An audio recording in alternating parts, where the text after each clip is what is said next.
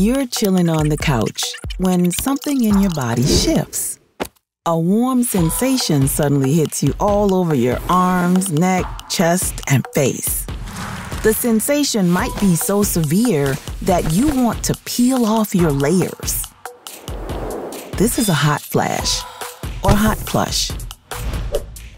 Sometimes the symptoms can last for 30 seconds, but for some people, it can last up to 10 minutes. When a hot flash occurs, your body tries to get rid of the heat.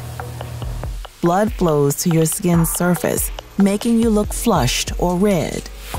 The heat can transfer from your skin, making you sweat and cooling you down. In the brain, your hypothalamus is at the center of all this action. A set of cells in the arcuate nucleus and preoptic area of the hypothalamus called candy neurons help control body temperature. When these neurons are stimulated, they influence your body's temperature regulation. And boom, hot flash.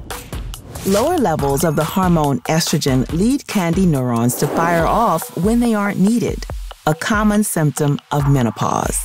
It's also a symptom of hormone treatments for prostate cancer.